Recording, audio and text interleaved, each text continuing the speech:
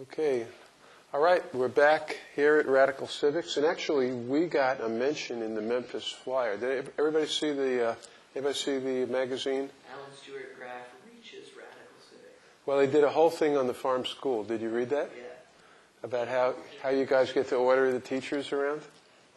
They called Peter Kind Field. Yeah. Oh, that actually is a pretty good article. I thought it was actually good. So anyway, I've been gone for a few weeks. You all had a chance to meet with an aide to Congressman Lincoln Davis. How was that? Can anybody give me what they thought of Lincoln Davis? Here, why don't you pass the microphone and just use it? Tell me what it was like. We didn't get to meet him. Oh, but you got to meet his aide. Yes. And what? It was not at all what we had expected it to be. She was there mostly to answer questions from people who had problems with their Social Security and that sort of stuff. Uh-huh. Were you impressed with the way they responded to your questions? No, she didn't have the info to answer any of our questions. Okay. And Karuna, you want to say something? Were you impressed? What was her name? Do you remember? Yeah. Okay. She basically avoided our questions, and she told us about all the stuff that she does when she travels and the fact that she got married and all this stuff, but she didn't really answer anything we asked. What kind of questions did you ask her? I don't remember. I didn't. We thought of questions beforehand and then assigned some a couple people to ask them. So I don't really remember exactly what they were. One of them I think was does Lincoln Davis have any he's really into education stuff. Does he have anything against the fact that they're putting more a bunch of money into the war and are barely able to put any money into schools and stuff Okay. How does he feel about that and stuff like that? And she didn't answer. He did. He answered. Hold on. Lincoln Davis has 2 mules as pets. Here. What did she tell us? Yeah. So we asked her the questions. What is Mr. Davis's policy on Social Security? He's got 2 mules as pets, and he lives in a dirt road. He's got a truck. He loves his truck, man. Oh wow, it's a great truck. It's a big red pickup truck. Any more questions? Like that. That was it. You have my paper. I read it. It's not really funny. I can't remember. Okay. I may have it down here. Oh, and then there was another guy. Here you go. Yeah. But,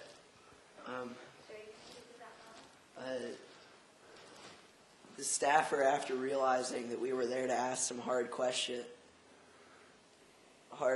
began talking.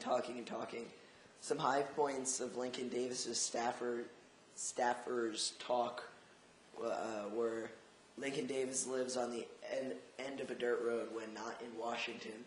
Lincoln Davis has 2 teachers, ... who are teachers, and Lincoln Davis has 2 mules. After telling us all of that important information, she was unable to tell us the way that Lincoln Davis voted on many important bills. So if she's supposed to be Lincoln Davis's voice to the public, don't you think she should know more about bills the congressman votes on than how many mules he has? Okay. It's all right. So you weren't too impressed. No. So what do you think? What was her purpose then for meeting the public? What do you think she was there to inform, or was it more just to kind of help? She said that she worked with usually she worked just on one-on-one with people who would come in and talk with her and about and she said that a lot of people asked her about the war, and then this guy came in and was just well, I don't have anything to say about the war, and then said something, and then About how Richard Nixon was the best president. Yes, he loved Richard Nixon. Oh, somebody like Richard Nixon? He's not a coward.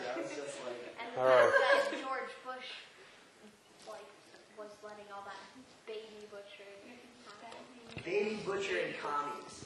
Were you there? Did you go? Of course I was there. All right. Well, I'm glad. Did you ask any questions? I sat and listened and kind of cracked up. Oh, okay. You just But laughed. I hear the obese man talking about baby butchers and how Bush bows down to them and how strong he thought Bush would be, but he has not held up to his expectations, and how we do have health care for everybody, but we might have to. Yes, So what- everybody does. What did you think of that guy's opinion? It sounds like you felt like you had an opinion about his opinion. Well, about the baby butchering, I think it's the woman's choice. It's her. It's not your baby. It's her baby. If she wants to have a baby, that's it. And about the too much health care, people need health care. Right. I don't care who has the health care. Yeah. Everybody doesn't have health care. Many people don't have health care. His thing was that everybody has health care. They're just too lazy to get a job and make enough money to pay emergency room bills. Oh, okay. All right. All right.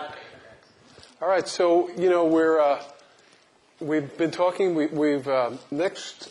You know what? Actually, I'm trying to do next week is I'm going to try to get somebody from the sheriff's department to come down here, and so I'm going to hoping today. In this class, I'm going to. Let's see. No, I think it'll be good.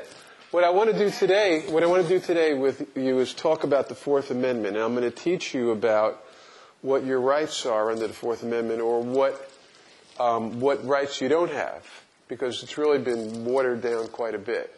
And then get you so you know so much about this, you're going to be able to ask any policeman who walks in here a bunch of really good questions. Okay? We'll talk a little bit about that's why I ran the video today, to give you sort of a funny view on what happens when you're stopped in a car. But let me go back and why don't you just zero in on this for us. Can everybody hold on a minute? Can everybody see these? Remember, we've been going through the Bill of Rights, but the only thing we've actually looked at is Amendment Number 1. Amendment Number 1 is, I'll get over here so I can read it. Congress shall make no law respecting an establishment of religion or prohibiting the free exercise thereof, or abridging the freedom of speech or press, or the right of the people peaceably to assemble and to petition the government redress of grievances. So we've spent about 4 or 5 classes on one amendment, the First Amendment. Probably sick of the First Amendment already. I just want to go through some of the other ones. This is the Bill of Rights. Amendment 2 is a well-regulated militia being necessary to the security of a free state. The right of the people to keep and bear arms shall not be infringed. Everybody ever heard of the NRA, National Rifle Association? They love the Second Amendment. That's what they're all about. And most Tennesseans, if they feel like in any way you're going to infringe on their right to bear arms, whether it's submachine guns, bazookas, bombs, maybe even missiles, if you infringe on their right, their God-given right, their Second Amendment right to bear arms, and you're not going to get their vote. There's a lot of people very, very religious about the Second Amendment. But what's the Second Amendment about anyway? Why was it in here? What's the purpose? What was the original purpose of the Second Amendment, just as it reads? Wasn't it like to keep the English out? Just from their perspective, the reason they put it in there, the colonists and stuff, would be so the English wouldn't come in. That's couldn't get re-invaded as soon as they just... Right. The basic purpose of the Second Amendment is if the government gets too powerful, we all got guns. We can go out and take over. Everybody have a gun. We'll march on the White House. Take it over because we'll have the guns. That's the purpose. But what the Second Amendment has actually become is the hunter's right to shoot ducks any way they want to shoot them, or deer. or to yell, "It's coming right for us." Now, even if you're a hunter, why would you need automatic weapons? Why would you need submachine guns to go out there and shoot deer? Deer are vicious. You want to fight the nuclear super deer with your submachine Right. guns. Why would you need bazookas? Why would you need bazookas? They actually sell grenades That's right, they do. So people, so the Second Amendment, just think about that. It's very interesting. And first of all, the thing that I've always thought was very interesting, the government, as it is now, the Bush administration, hates the First Amendment. They think the First Amendment is very dangerous. That's why we've had laws that have established religion. We have, Bush constantly trying to give money to more right-wing Christian organizations. Yeah. My dad said, he told about a few weeks ago they read something that on the Second Amendment, Yeah. they're trying to figure out what the people means now, and then they're saying that the people means the military and stuff and not everybody else. Oh, that's the way it's been. Yes, and Yeah. they're trying to change that now. Who's trying to change that? I think Bush and the government is Aha. trying to change the Second Amendment. Right.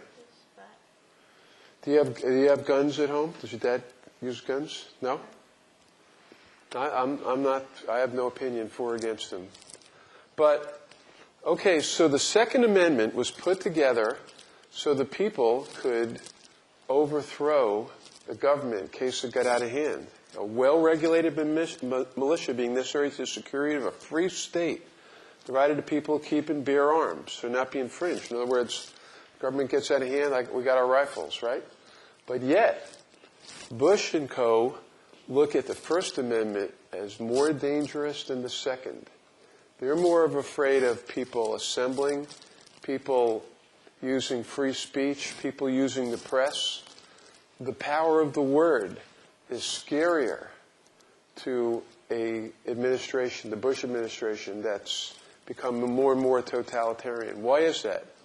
Why is free speech scarier to a government like the Bush administration than the right of the people to bear arms? Why is that? Does anybody know? Anybody have an idea? Why is the spoken word more dangerous? It has the power to influence the masses. Yeah. Why don't you expand upon that? The word has the power. Free speech has the ability to go from house to house all over the nation and to allow people to rebel against the government, to change people's minds, to go against the right-wing media that's attacked our nation. That's right. Like, for instance, your words today, since we're putting this on YouTube, will go out potentially to thousands of people. But if you had a gun, how many thousands of people could you influence? Not many. Maybe you could. Maybe you couldn't shoot as many people as your word would reach out there. Well, anyway. What's that? I disagree with you. I think that... Okay, now remember you're on film. Well, I think that there's that you don't need guns to influence people, but due to the fact that you can't influence people when somebody else has a gun pointed at you, Yeah, then you sort of need guns to even out the playing field. Well, the American Revolution that put all of these principles in place was violent. They didn't just say, "Hey, King George, you suck." They had guns and weapons. George Washington had a whole army. He didn't go, "We shall overcome." They would have been shot down, mowed down. So there was a violent revolution that started. Che Guevara agrees with Noah and Fidel Castro. They think that violent revolution is the only way to make fundamental changes. So I don't think that violent revolution is the only way to make fundamental changes. Okay. I just think that having weapons is vital to change, because people with weapons can stop your change, and you won't have anything. You can't do anything about it. But They also might not try to stop your change, and then you wouldn't need it. yeah, But when you say weapons, because some people say the press is a weapon. My voice today out there is a weapon. What I say is a weapon. Remember Ray Abalea was talking about ideas are weapons. Poetry is a weapon. Dance and music could be a weapon. Think about that. Yeah. The SOA. At the SOA? Yeah.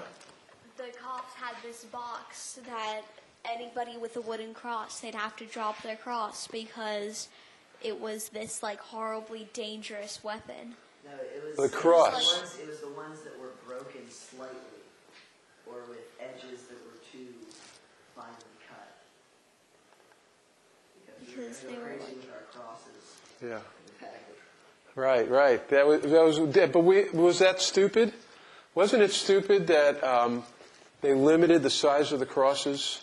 You could only have like a cross that was like, 1.5 feet long, but it was 1 foot and 8 inches long. They wouldn't let you in with it, and there was actually a big hassle about that. That's control. And then they wouldn't let you. All of a sudden, the cops just came and said, "Okay, you guys all have to get to the curb. You can't stand in the road now. Like, you're not allowed." And then this guy had a sign up at like the beginning of where it was, where you couldn't drive, like where all the people were. And then a cop walked up and said, like, you can't have a sign there, like you have to take it down. And did that make any sense to you? No. Did it make any sense at all? Was there any danger? Do you think there was any danger? All it said was go vegetarian. It was dangerous, see? That proves the power of the word. They were afraid. They were afraid of the word. Okay, Amendment 3. No soldier shall in time of peace be quartered in any house without the consent of the owner, nor in time of war, but in manner to be prescribed by law. That's Amendment number 3. In other words, let's say I'm on the board, okay? And I decide, the board of directors decides that the Kindfields are going to put me up. Tonight I come over to your house, Noah and Karuna, and I walk in. I say, "I'm sleeping over here. Get out of your bed. By order of the board of directors. Out of your bed. It's my bed. Get out. Sleep on the floor. It's my bed. And I'm staying here for a week, and you feed me and take care of me. The government says so." That's what Amendment number 3 is, because during the Revolutionary War and even before, soldiers would just walk into your house and say, "I'm taking over, Zach. It's my house. Get your ass out." Yes, sir. Exactly, right. All right, so that's why they have that. But that hasn't happened. Now we get to the Fourth Amendment. Hey, you snuck back in. The Fourth Amendment. The right of the people to be secure in their persons, houses, papers, and effects against unreasonable searches and seizures shall not be violated, and no warrant shall issue but upon probable cause supported by oath or affirmation, and particularly describing the place to be searched and the persons or things to be seized. They had, and I'm going to actually, during those times before the Revolution, this is all the Bill of Rights. They had what were called writs of assignment.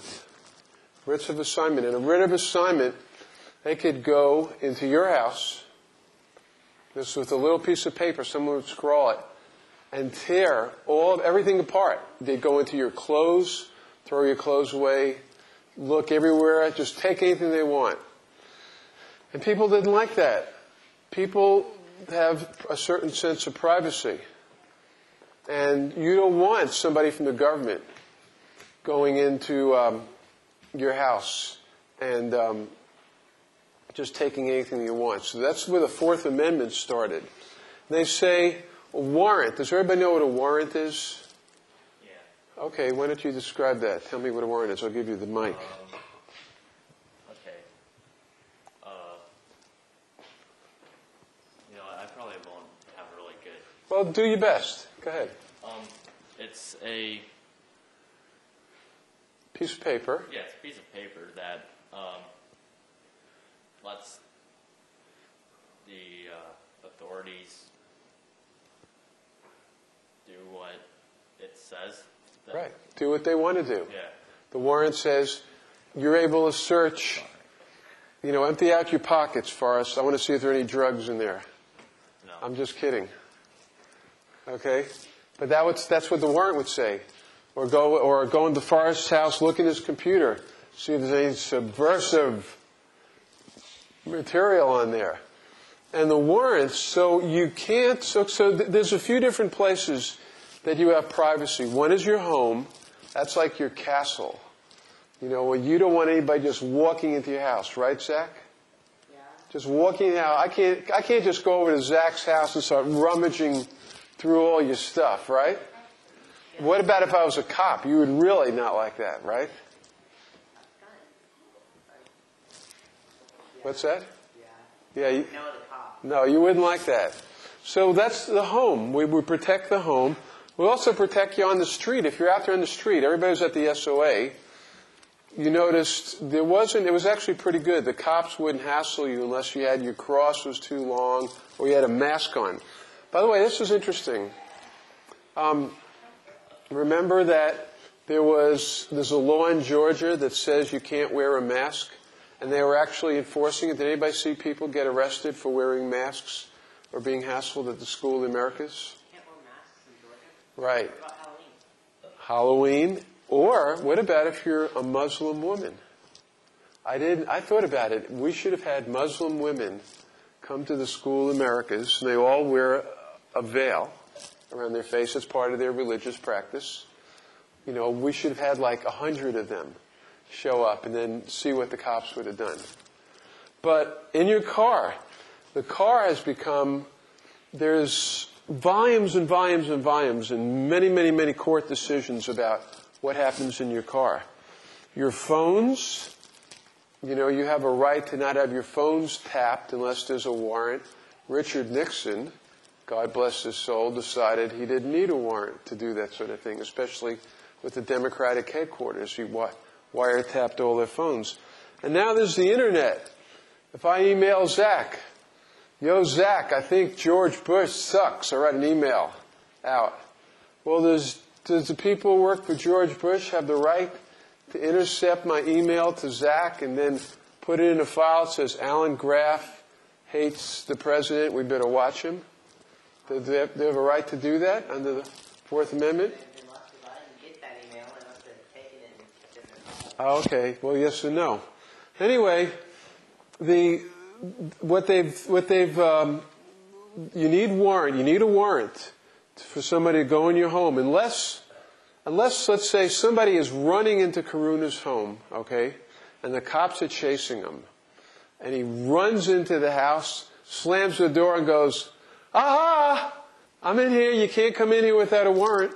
You think the cops could bust the door down if they're running after him? If he committed a crime, let's say, he shot somebody, stabbed somebody, robbed the bank, runs into Karuna's house, slams the door. Do they have to go get a warrant or can they bust in? They shoot through the door. What's that? They shoot through the door. Well, do they need a warrant? Do they need a warrant to go after that person? They don't. If there's a crime in progress, they see a crime in progress. If they're coming by your window and they see Noah if they pass by Noah's house and they look in his window and he's got a meth lab set up, they could bust down, they could walk into his house without a warrant. They'd see it happening. And a lot of times cops will say, "Yeah, I saw it happening," and they lie. They don't really tell the truth, and they bust in without the warrant. But with your house, most of the time you need a warrant. And the warrant usually says something really specific. Only search the bedroom and so forth. And you know how they get a warrant? The warrant is signed by a judge. And the cops have to go to the judge and show the judge they have probable cause to get a warrant. And what's probable cause mean? Good reason. Really good reason. Very good reason. Probable cause. Let me give you probable cause. This is sort of a term of art. Probable cause. The probable cause means where there are known facts and circumstances of a reasonably trustworthy nature sufficient to justify a man, they say, of reasonable caution or prudence that a crime has been or is being committed. So what does that mean? That sounds like a lot of gobbledygook, doesn't it? And probable cause can come from different things, like observation, for instance, through your sight, smell, and hearing. Let's say, for instance, I smell marijuana. Who's smoking it? That's part of the probable cause. I'm using my nose. A cop can have a nose. They can smell something if they stop and pull you over and they smell drugs. That's part of probable cause. There's expertise. Some cops are trained in like gang awareness. Like, yo, dude, having big baggy pants or something, or looking a certain way. They're going to the cops are going to think, oh, this guy is a gang. He might, be prone to do something that other people won't. Recognition of burglar tools. There's also flight. Let's say I suddenly run out of this room. He's gone. You can swear now. Oh, you're back. Well, if a cop saw me run down the hall, split out the door, that might be a piece of evidence. They would think, why is Graf doing that? But you're white. You know what? They do think, cops of course think that way. They're not supposed to. And we're going to get to a case a little bit later where the main thing about the case is the guy's Hispanic, but nobody ever says it. They never admit it. That's the reason they pulled them over. Then there's furtive movements. Secretive or concealing. A movement can't be construed as an innocent gesture, like looking both ways before crossing the street. For instance, say I wanted to steal this biology book. I'm like, okay, hey, I'll see you all later. A cop sees this and thinks, like, what's going on? Obviously, he doesn't know what I got. He doesn't even know I'm stealing something, but he can kind of look and tell that maybe I am about to steal something. Okay? I'm about to have either he's going to take me to jail or call a midwife. All right? Then there's admitted ownership, where someone says, hey, do you own everything in your pocket? Yeah. He says, well, empty it. And everything that comes out, oops, never mind. Like that. Everything in your pocket? And, no, I better not show you that one either. So, that's evidence, all right? Or false or improbable answers. Like someone asked me, what's your name? Alice. That's kind of an improbable answer. I go, okay, what's going on here? So all of those can be sources of probable cause. And there's indirect sources where somebody informs the cops. Informants are a big source of getting a warrant. They say, well, I call up, I'm anonymous. I call up the police station and say, I know that Zach committed that armed robbery. Who told you about that? Exactly. At the bank the other day. I know that. And he was there at 3 o'clock and he left at 4. And I hang up. So don't tell the cops who it was. Is that enough? Would you call that probable cause? Can the cops then take that, go to the judge and say, we need a warrant to search Zach's house because we want to see if he's got any of the stolen goods? Just somebody calling, anonymous like that. What do you think? Would that be a probable cause? Would that reach, here's the definition again, where the known facts and circumstances are sufficient to justify a man of reasonable caution that a belief that the crime has been or is being committed. Just somebody calling up and ratting out Zach. Is that enough? How would they find Zach's house if he just said Zach? Well, let's say they walked into Zach's house on the basis of that. They got the warrant. They walked in and they found all the stolen goods there. But that's after they got the warrant. I'm talking about before. Now let's say later on, a good defense attorney will challenge the warrant and say, Judge, there wasn't probable cause here. Just some nutcase calling up the police. And and saying that Zach had stolen stuff, that's not enough. That's not probable cause. But what do the cops say? But we found the stuff. Who cares?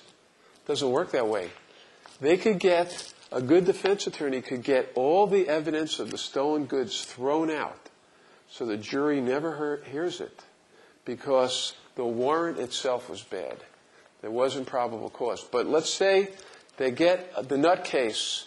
Somebody calls up and says, Zach was at the bank and he stole all this stuff.